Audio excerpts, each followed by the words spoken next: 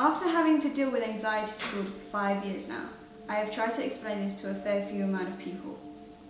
And when I do, people automatically think that anxiety means worrying. But when in fact, my attacks mainly manifest from an unknown cause to me at the time.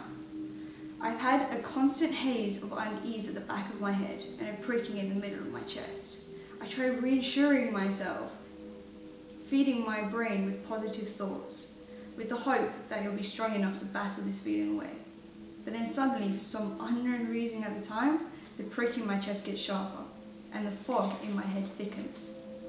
My heart beats faster as it tries to defend itself from the danger that it's convinced my brain I'm in. My breathing becomes more rapid as I desperately try to supply my body with oxygen, as I feel like I'm going to faint at any minute. My throat constricts and my chest contracts. My body feels like everything's rushing out here at once, and all I want to do is jump out of my skin, jump away from the feeling, and get back to myself.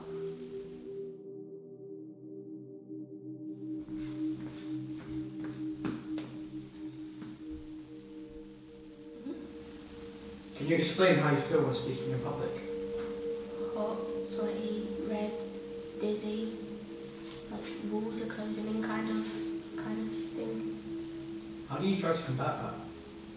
I try to breathe, I try to forget everyone's there, take my mind off it. Try to focus on what I need to talk about. How long have you suffered from this? Like, how long has this been affecting you? Since I was young, like, I couldn't talk to my mum's friends. I was known as the shy one.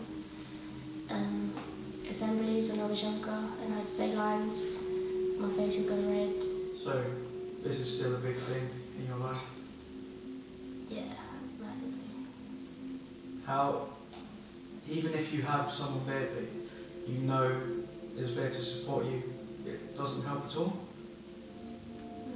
It's just one more person that I have to talk in front of. Okay, I've seen throughout this interview so far that you've been constantly fidgeting. Is that something you do to ease